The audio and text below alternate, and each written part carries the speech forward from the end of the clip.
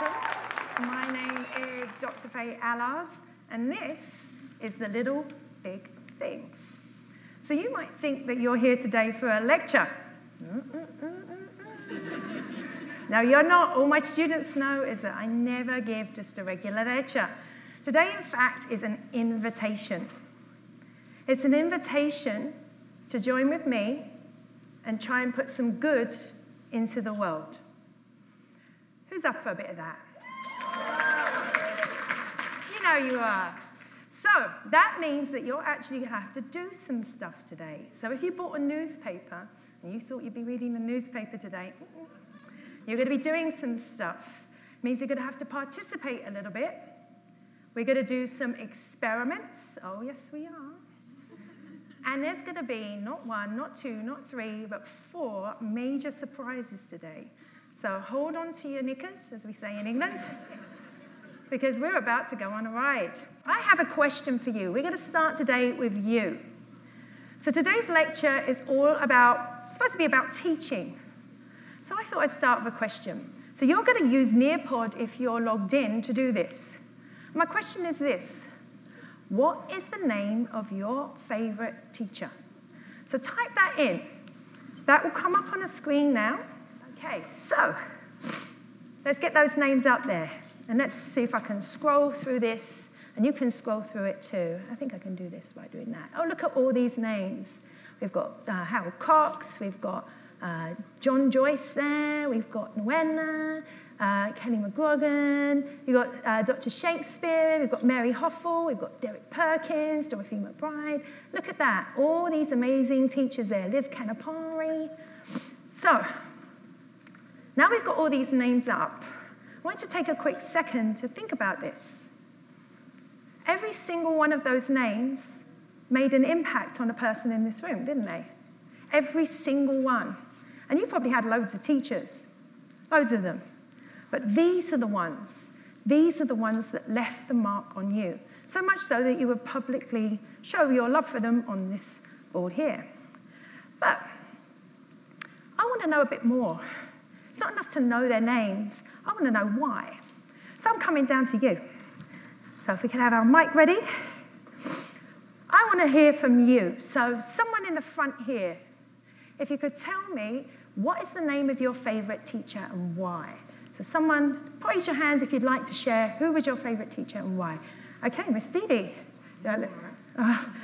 No, that's not supposed to work like that. My favorite professor is Professor Allard because from day one, she's there. You know, whether even while she's home doing things and I'm stuck on the computer because I'm illiterate when it comes to computer things, I'll text her and she always answers and helps me. Oh. Well, that backfired. That wasn't supposed to be about me. So let's find someone who's not going to talk about me. Thank you, Miss Dee Dee. Anyone else? Anyone else want to tell me the name of your teacher? Let's come over here. Yo, like that. Miss Amy Lewis. Amy Lewis. So tell me what's so special about Amy Lewis. She just like real cool. She like respect us. I'm saying she treat me right, and she a very understanding teacher. She helped me out when I needed to be helped. She always there for me. Oh, so what a legend Amy Lewis is, huh? Thank Yes. you. Yeah, Amy Lewis. All right. From the stories that we heard, my suspicion is that it's not so much about what you learn, is it? It's about how that person made you feel. And the names that are on the board, I'm willing to bet $100 that all of these names left you with something important, made you feel some kind of way. And I think that's where we're going today, yeah? Trying to work out what those things are. But this actually brings me to my first surprise. Because there are 3 people in this audience that have no idea they're about to be on the big screen. Because they're watching live from England, and they are my 3 favorite teachers. So can we get up my 3 favorite teachers, please?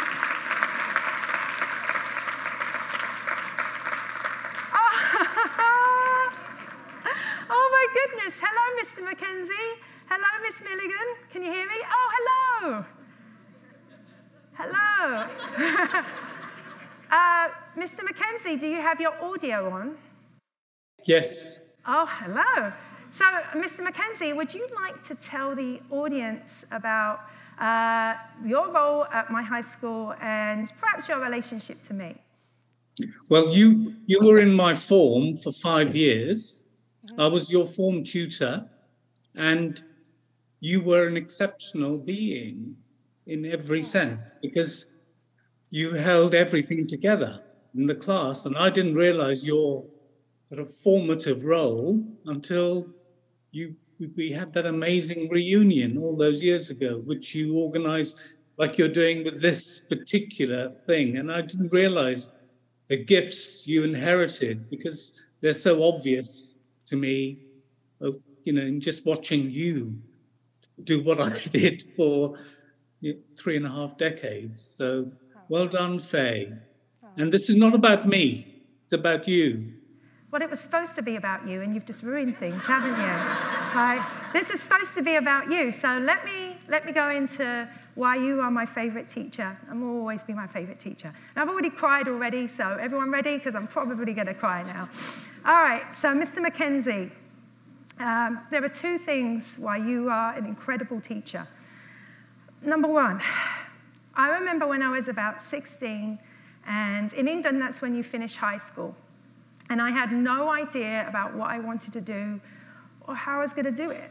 No idea whatsoever. And I was going to take a route that took me down a vocational route and where I learned a skill. I thought maybe I could do design or something like that. And you sat me down after class one day and you said, you are not going to do that. You are going to go and do your A-levels, which is the academic route. And you sat me down for 10 minutes. You gave me 10 minutes of your life. And you changed my life.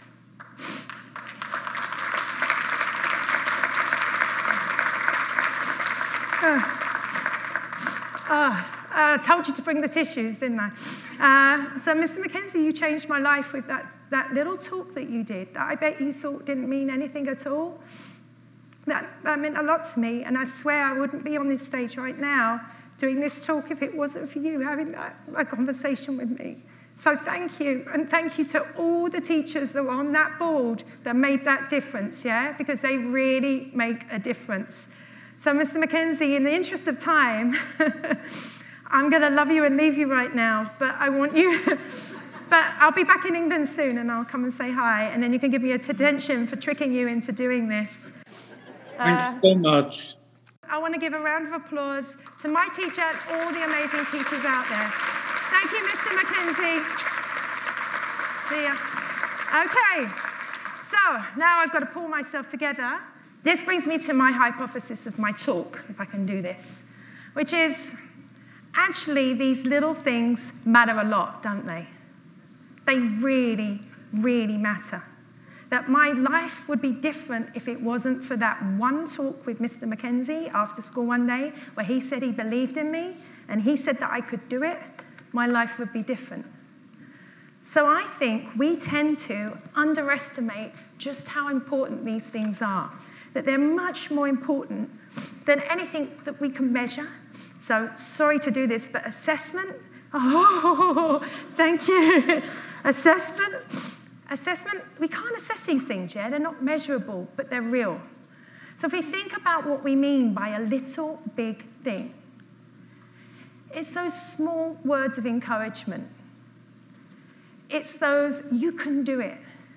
It's kindness. It's compassion. It's empathy. It's all that good stuff, isn't it? And that stuff matters. And we don't seem to know that, or at least we don't seem to value that. So let's get you guessing. I'm going to put a figure on the board here.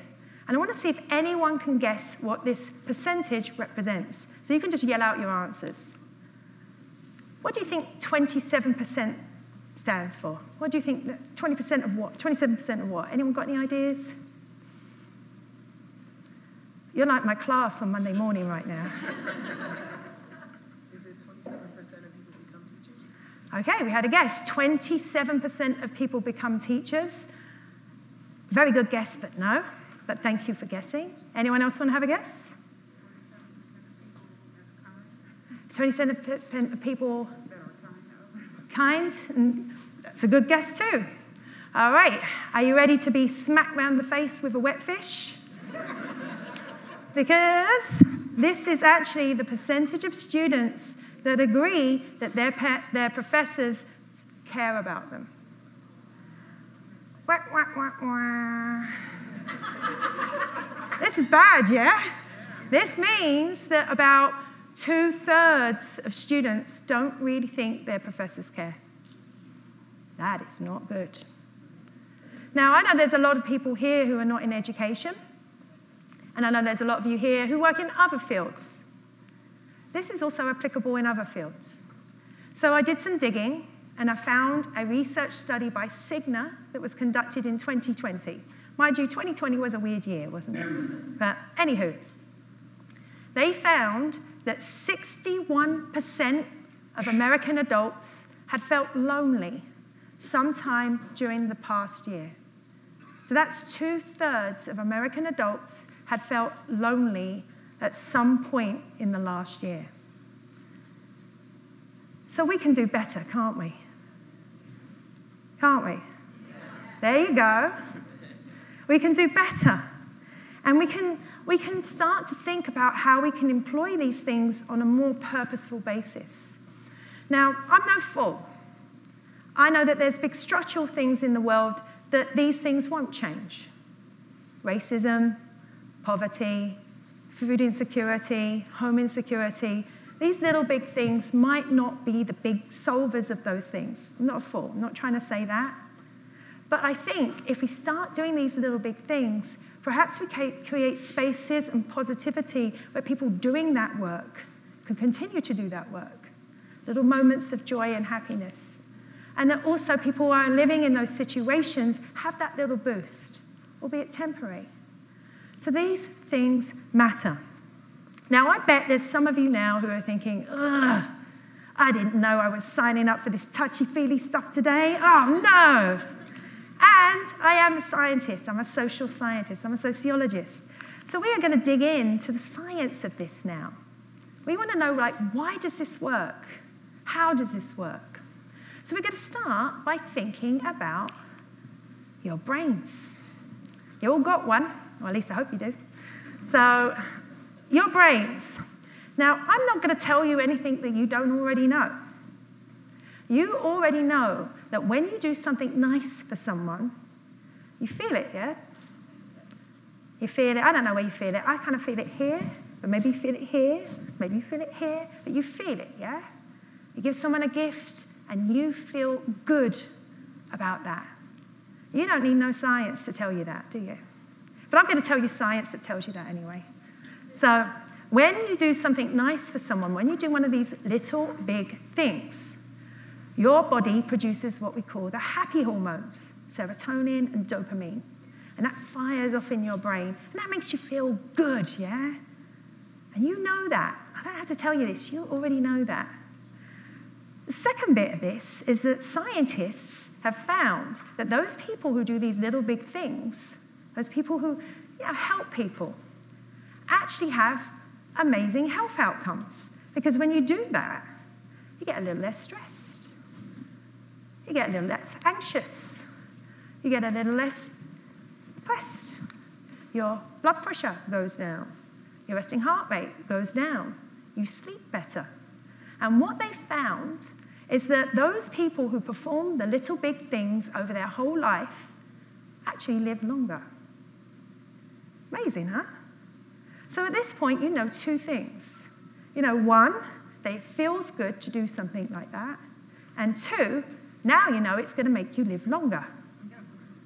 So then, why aren't we doing more of this? Because it feels good and it's going to make you healthy. Why aren't you doing more of this? So, this is where we're going to go with our next study. Our next study asks that. Why aren't we doing more? So this study was conducted by Dr. Amit Kumar. He's a marketing psychologist out of the University of Texas at Austin. And what he did, he went to an ice rink in Chicago. And, ready for this? We're going to do a recreation here. He got hot chocolates. Now, he gave these hot chocolates randomly to 70 people at the ice rink.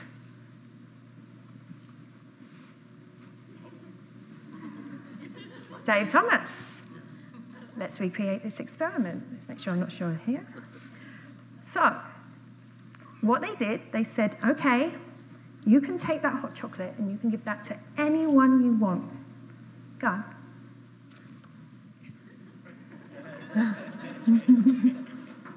Who's thirsty?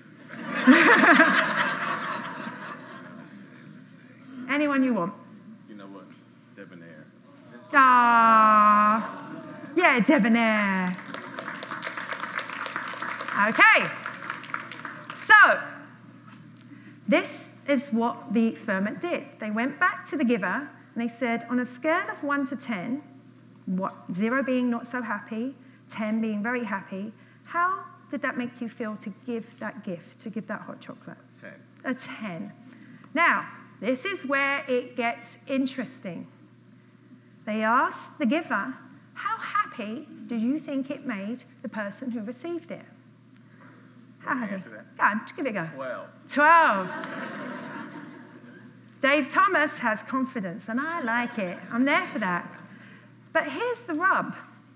When they interviewed the people who received the hot chocolate, most people weren't like Dave, the givers. They said, well, I think maybe they were like a 4, 5, or a 6.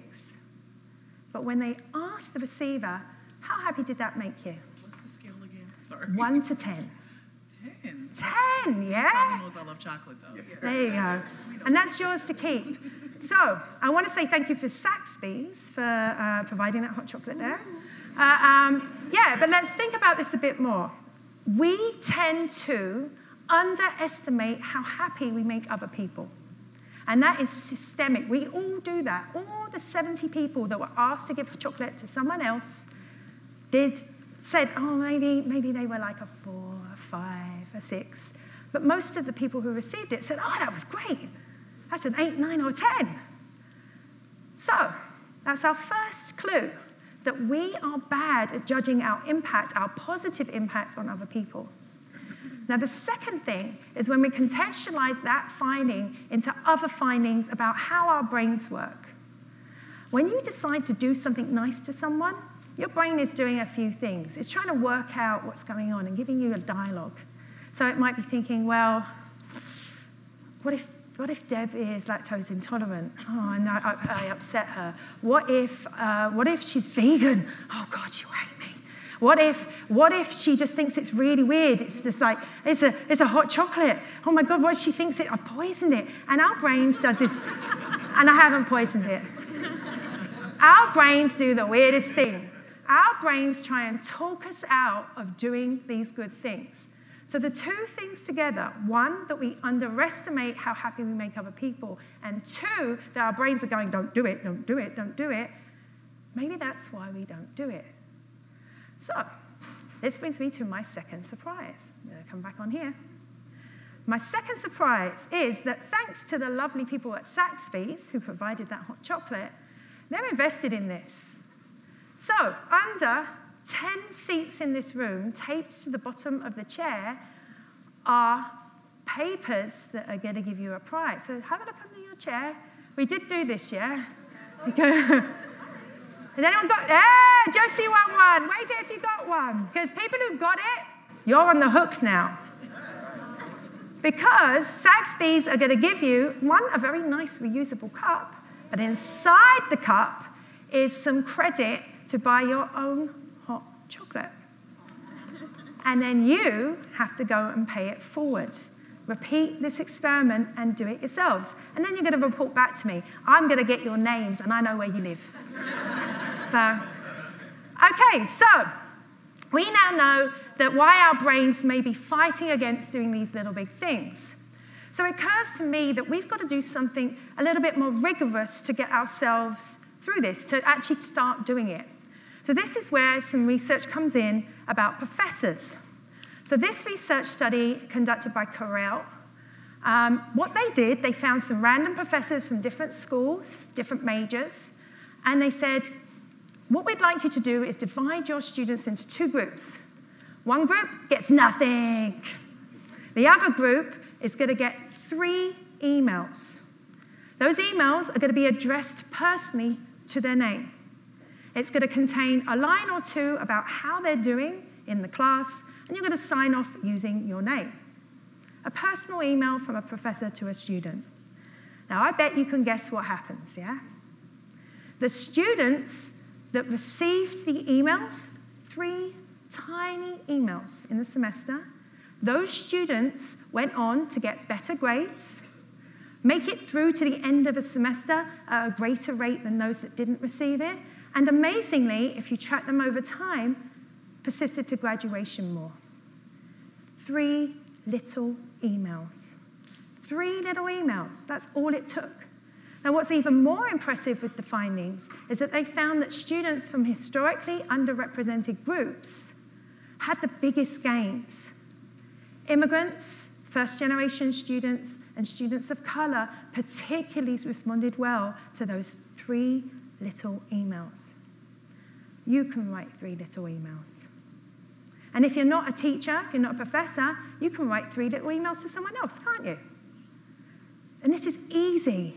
This isn't hard. And we see that it helps people get through things. It has literally made a difference. Now, thinking of more studies, I want you to think back to any situation you're in and you're new and you're finding your way around. Think about that person that you know that says hello to you. When you're new somewhere and they go, hi, and they might learn your name. Hi, Faye, how's it going? That means a lot, doesn't it? And to be honest, I still like that, and I've been here years. And I still like saying hi to people and people saying hi to me and that they know my name. But here's the thing with education. It only takes one person, just one person on campus for a student to have a connection with, and that student has greater persistence rates than those people who don't. Because you know this, yeah? It doesn't take science to tell you why. You already know this because it matters. It matters. So it doesn't just have to be a faculty. Think about all the people in the room. I'm so delighted you've all come today because you represent so many different people. Faculty, there's facilities here, housekeeping here, advisors and counselors, even the president.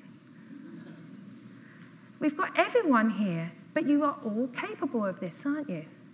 You can say hi to someone. You can say, hey, how you doing? Is that really so hard? You might be the person that keeps a student on campus, that keeps someone in a job, that gives them a little boost. We can do it. Okay, so to wrap up this section, I can't talk about happiness without mentioning this amazing man. This is the late, great Edina. Edina was a psychologist, and he dedicated his whole life, 30 years worth of work, to happiness. He studied every facet of happiness. He studied how happiness affects income, and there's a relationship there. How happiness affects marital status and happiness in marriage. He studied happiness and health, which we saw earlier. But the thing that he did that really stuck with me that I think is interesting is that he challenged this idea about who does these nice things, yeah? Edina said that most of us think that happy people do nice things, do these little big things, yeah? And we tend to think that that's it. That if the person's bubbly and happy, they're going to do these things. And Edina said, no, we've got it the wrong way round. If you do these little big things, these kind things, these compassionate things, it makes you happy. It's the other way round. That we're so het up thinking that only happy people can do these things, that we've missed the truth in front of us, that doing these things make you happy. So shall we do an experiment? Oh, you all look so scared. Don't worry. Okay, so what you're going to do in this experiment, you're going to get out your phone, you're going to come off Nearpod, and you are going to go to a text message. I want you to text message something nice to anyone you want right now. You could text someone that you love them, You could text someone that they are appreciated, that you're thinking of them. Come on, let's all do this right now. I'm giving you permission to text in my class. This is rare. Now, I am going to text my mum and tell her that I love her. I love you, Mum. Okay. I have completed my text message. Okay. Everyone sent a text message? Any stick in the muds that didn't do it? Boo. Okay, so for the people that did it, hands up if you feel slightly better now. Okay. All right, I would say that was about 2/3 of the room just said they slightly better. So let me see, there's 100 people on Nearpods. I think there's 200 people watching online, and there is, I think it's 250 people in the room. So let me do some mathematics there. My brain isn't working. Let's just say 400 people. There's 400 people who just sent a text, and you all feel better now. So we just made 400 people's lives a little bit better by doing that. But if we factor in the people that we've texted, that's now 800 people. We just made 800 lives better, just like that, in about 10 seconds, yeah? Think about this. Perhaps Tuesday lunchtime should be text a nice message. That everyone could do this at Tuesday lunchtime, yeah? Anyone you want in your address book, except the people who are stalking you who are crazy. Not those people. Anyone you want in your contacts list, send a message at Tuesday lunchtime. I appreciate you. Thank you. I love you. You're great. That stuff makes a difference. Now, real quick, did anyone get any responses yet from their text message? Okay, how are the responses? Good? I see lots of thumbs up. There you go. We just made a difference, everyone. So, in terms of this, think about it. We all just did that. Now, you might describe yourself as happy or sad. You might decide yourself as a good person, a bad person, or you might be a giant jerk, especially if you didn't do it.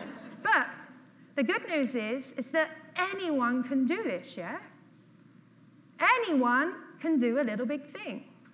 You can be the world's giant gaping apple, as someone told me to say, a gaping apple. You can be that person, but it doesn't preclude you from doing something good right now, does it? It doesn't matter what your track record is. Doesn't matter, because at any given moment, you can do some good. You can send that text message. So, with that in mind, let's start thinking now about how this might look. So we've had a little trick with our text message on Tuesday, we can do that. But I thought we would look at some people who do this really well. And they are people who kind of demonstrate what we all ought to be aiming for. Now this brings me to my third surprise. 2 people in this room have no idea I'm about to do this. Da, da, da. So my first case study is a person that I know that most of you know. And it's Derek Perkins. Stay there. Right, don't turn around. Okay. Just stay there. Just look at me. Okay. Just look at me.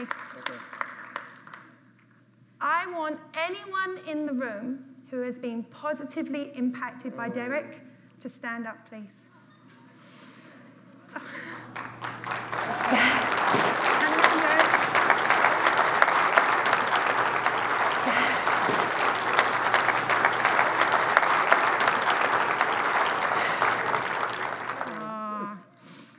All right, you can sit back down, thank you. But you have to stay standing. So Derek, okay? Here. Okay, yes. Okay, Derek, I'm going to tell you why I think that you are a master of the little big things. Okay, you ready? No good to cry. So what you do that is so special is that you see people and you hear them. Our students in this room come from every single walk of life, and you meet them where they are. Where they are. You address them, and you feel when we talk to you, it feels like you're the only person in the whole world when we talk. Now, sitting next to you is Miss Dee Dee, who's one of your students in one of your programs. And she told me this.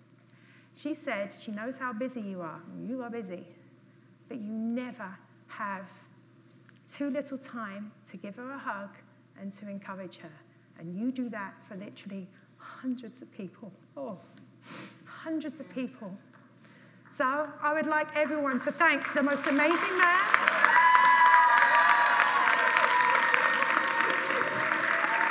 You're amazing. You're the person I want to be.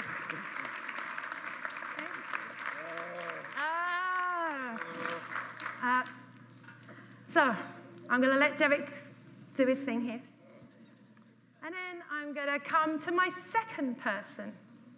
So my second person might not be as well known as Derek, but this person is important. And it's really easy to overlook the people that perhaps aren't front and center. So this person is Regina King. Stand up, Regina.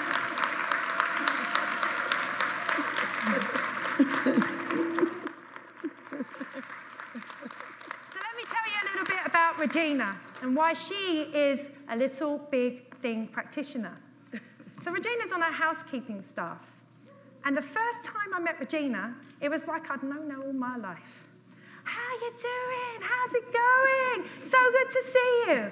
You are positivity just oozing out every pore. Every pore. And you bring something special to this campus. And it's not just me.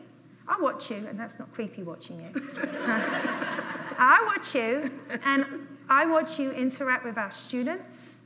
And we've learned that just one person makes a difference, yeah?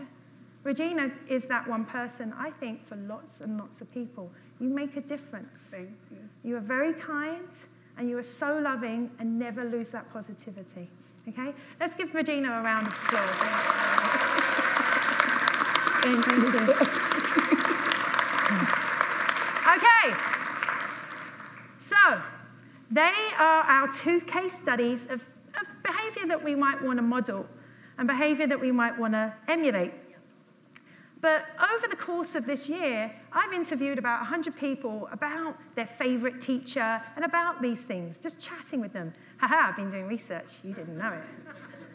And after hearing all of these stories, I kind of came up with a list of things that I thought were qualities and things that make up these little big things. So in terms of what these are, I call them guiding principles. You could call them a framework. You can call them whatever you want, a playbook. But these are the things that matter. So the first thing is really obvious. You've got to give. That's the hard thing, yeah? You have to give a little bit up to get something back or to make a difference. Now, a lot of people, when they think about giving, you think about money, don't you?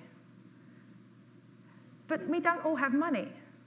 We don't have that privilege, not all of us. But the good news is that there's way more things to give than money. And some of those things are even more important than money. So you could think about your time. Think about your time. Now, for me, when I had no money, I had a lot of time. And now I have money, I have no time. But time is both free and priceless at the same time, isn't it? So your time is worth something. Think about what you could do with your time. You could read something that someone's written, can't you? Hey, can you read my draft? Hey, could you read this email? Make sure it's not weird. I do that all the time. So you can give your time. You can really think about that. You can think about, okay, what happens when someone is in just a bit down? You can give your time by sitting down and talking to them, can't you?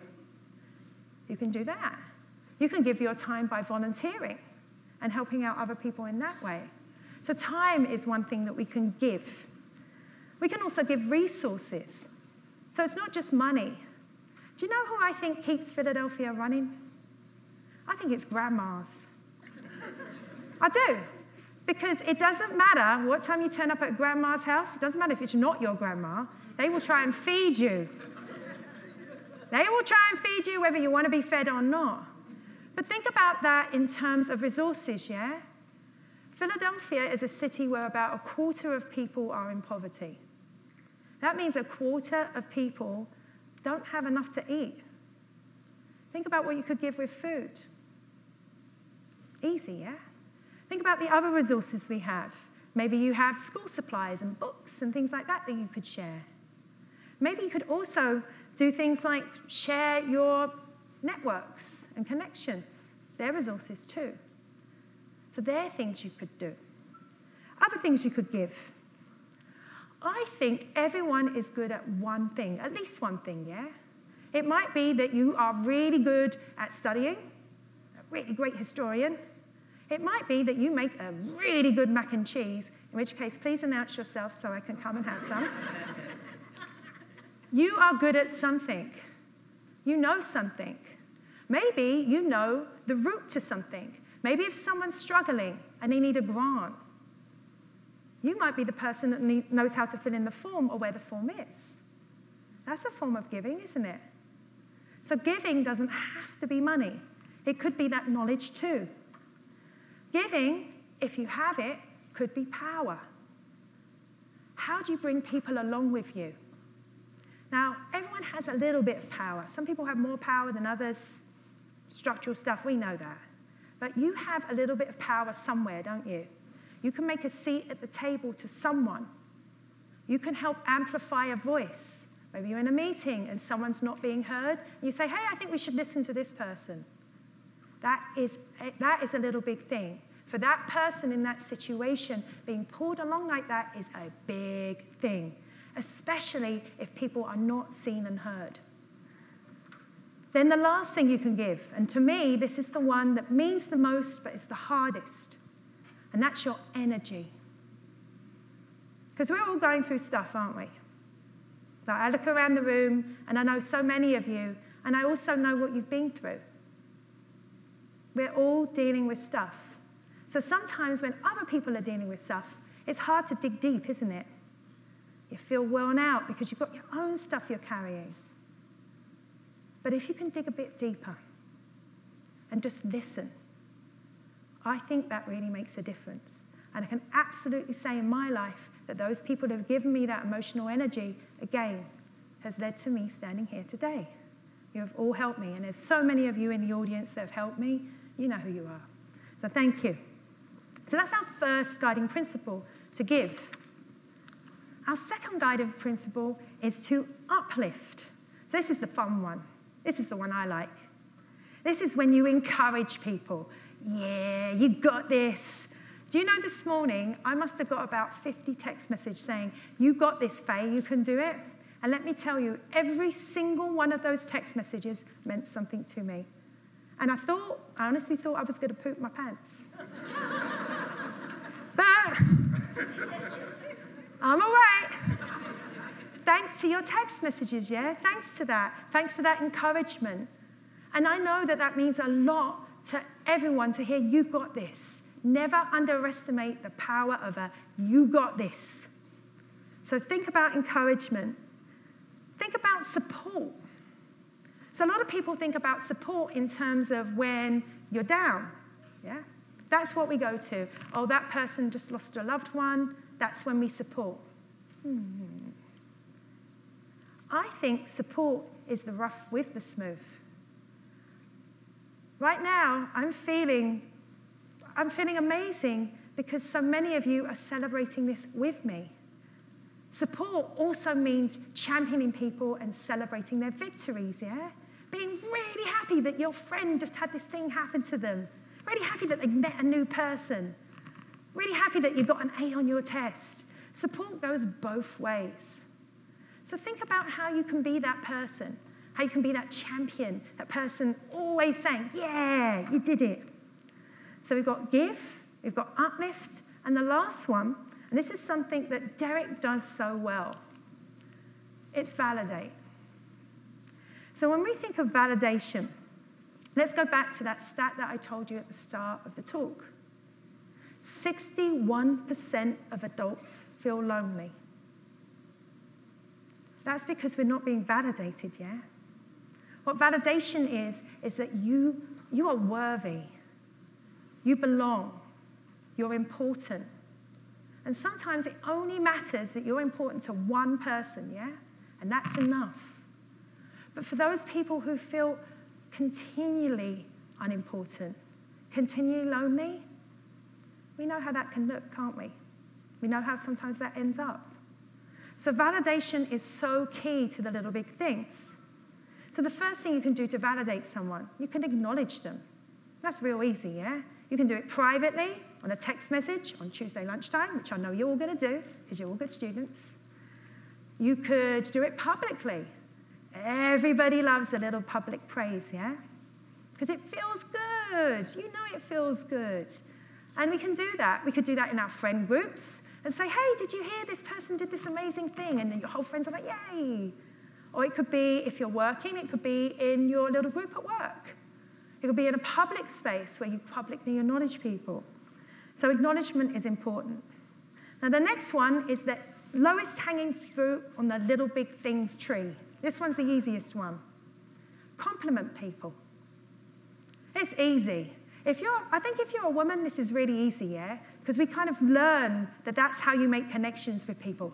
I love your earrings. Those shoes are awesome.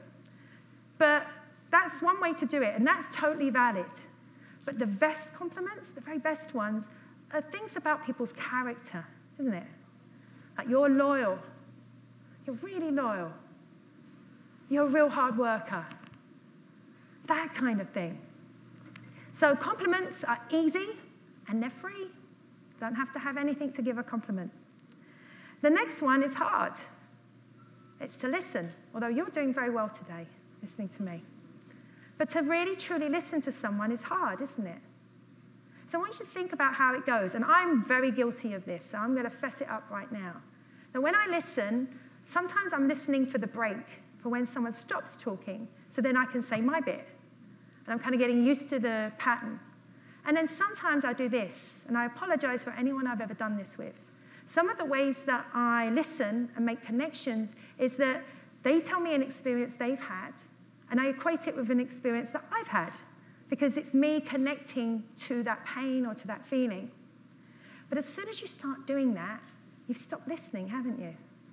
Because you've made it not about the person who's telling you. So this is a personal growth thing for me. Maybe you could join me as well as becoming better listeners, because listening validates people. Listening makes people feel important, doesn't it? And we know with 61% of American adults feeling lonely that we can do better. Our next validation, easy peasy, say thank you. I'm not going to say anything more than that. Just say thank you. Thank you goes an awful long way to validating someone's effort, yeah? You've seen them, you've heard them. And the last one is quite hard. It's respect. That's part of validation as well. If someone comes to you and says, hey, I'm going through this thing. I'm embarrassed by it. But you show them the respect, you show them the time. That means a lot as well. So these are my 3 guiding principles: to give, to uplift, and to validate. So you know what you have to do. One of those 3. So this brings me to my, what number I'm on? 4th surprise. So we've got something that's going to make you do this. You didn't think you'd get out of here alive, did you? You're going to get some homework. This is the only time I'm going to get to assign homework to like 400 people at once. So, remember when you came in and you had a card on your chair? Find that.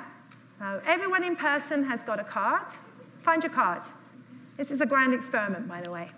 The first thing is that if you are watching online, if you're watching either live or later, you are going to default to yellow. Now, these cards, first of all, are a reminder. I want you to hang on to this card. I want you to put it on your fridge or put it in your office, put it on your office door. Let's put this somewhere and remind ourselves to do these things, yeah? Visual reminder. But But the much better thing is that these cards are going to code for something.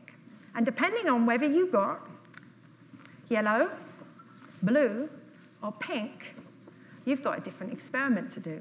So you ready for this? Are you ready? There you go. All right, so we'll start with the pinks. Who got a pink card? Wave it up if you got a pink card. Okay, all the sociologists got the pink card. I swear it's not a fix. Okay, Jeremy over there, Lindsay over there. Okay, so if you've got a pink card, I'm going to give you $20 to pay it forward. You can do whatever you want with that $20 as long as you do good with it. So the opportunity might present itself to you now, or it might present itself to you later. But you are going to give that $20 to someone who needs it when they need it. And you'll know, yeah? You'll know when to do that. And when you give it to that person, you want to say, this is a little big thing. When you're back on your feet and you have $20, pay it forward. Let's see how it goes. So there's probably about 10 people in the room with a pink. If you want to claim your $20 afterwards, you'll go over to the table over there and we'll sort you out. Okay, so pink people, that's what you're doing. Where are my blue people at? Who got a blue circle? Let's wave them up nice and high. Okay, all right. I see you. So, if you've got a blue circle, you are going to receive this book. It's called The Keanu Reeves Guide to Kindness. I like Keanu Reeves. But I also like Keanu Reeves for other reasons, mainly because he's a decent human being. And he's renowned for doing these little big things. And his whole book is all the little big things that he's done. It's quite a lot, huh? So if you've got a blue, you're going to go and see Sandra afterwards and pick up your book, and you're going to read it, you're going to employ it, and then you're going to sign your name at the front, just as I've signed your copy, and you're going to give it to someone else, and you're going to give them the same memo. Pay it forward. Okay. Now, if you got yellow, which most of you did, and all of you watching online did, where's my yellows at? You're a big crowd. There you go. I'm sorry I couldn't afford to give away more $20, but I've got bills to pay. So if you got yellow, this is your assignment. Sometime this week, I want you to do a little big thing. That's it. You can do that. You can send a text message. You can do any of the things we're talking about. Now, I know this feels overwhelming because basically there are a myriad of things you can do. It might present itself organically. Maybe you'll be walking along and someone will be struggling with something and you can help them. Or maybe it could be more purposeful. These things can be pre-planned. They're just as valuable. But I figured we'd come together and come up with some ideas about what you might do. So what I want you to do is pull out your phones again and go back to Nearpod, and we're going to collectively come up with some ideas about a little big thing that someone can do. So if you would please like to type back in there, and let's see if some of the suggestions as they come up. Yeah, I'm sure they'll be coming in just a second. Hug a friend.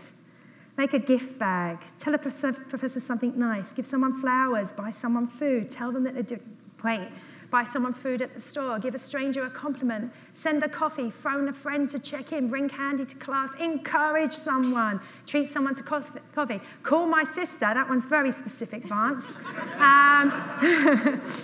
Help someone with something that they may not know or help them in the future, cancel class on this gorgeous day, psych, I don't teach today, send a handwritten note of thanks to a co-worker, bring tea to someone in bed. That one is an excellent one, and that's from my English friend, so that one especially hits home. Randomly send a gift, give mental health day to students, give a high five, make someone laugh, check on someone who haven't spoken to for a while, pay for lunch, give someone some love, give a random hug, acknowledge effort, call a friend, donate to the snack rack. Yeah, donate to the snack rack. That's an excellent program here at the Community College of Philadelphia. Fix someone's phone for free, tell them that they're proud, say I appreciate you and I see you. And the list goes on. You passed, yeah? You passed. You just all suggested something that shows me that you understand these little big things. Now, what I'm going to do, because I'm extra, and you know that I'm extra, I built a website. It's the first website I ever built. And this is some help with Angela Miles here. So this isn't going to end now. Oh, you think this is done? You think you're going to go and eat food and live your life? Oh, no. Your homework is to report back on this website. So the name of the website is littlebigthingsproject.com. It's on your card there. On this site, you will see the guiding principles.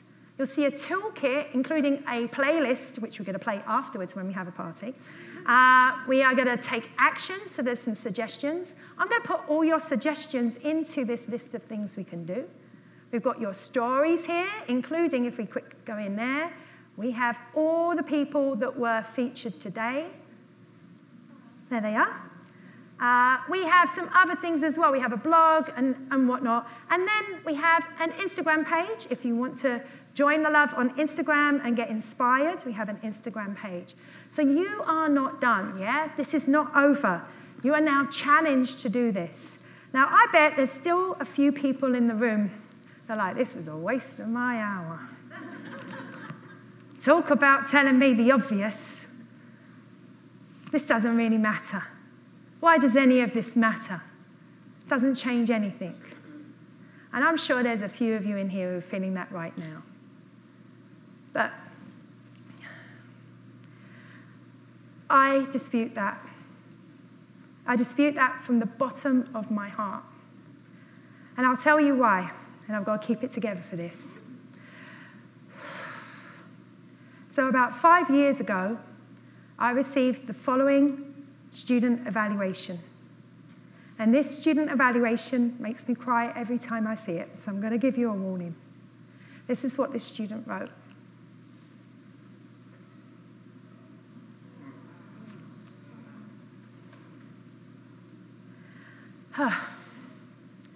Now, here's the rub. I'm trying to keep it together. This always upsets me. I don't know what student wrote this. I have not a clue what student wrote this. No student came to me over the semester. No student came to me and said, I'm having trouble. No student said to me, I'm feeling down. Not one. We didn't have anything in our class about mental health. We didn't do any of that. So I can only conclude that it was a little big thing.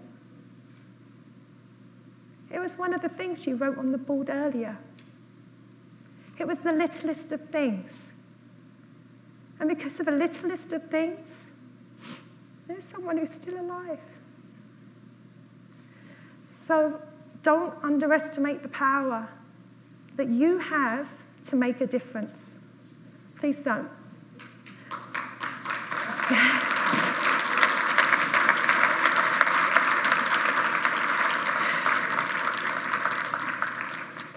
So, to conclude, I invite you to continue on this journey. I invite you to really try and put this in action. And I invite you to join me on doing the little big things. Thank you very much, everyone.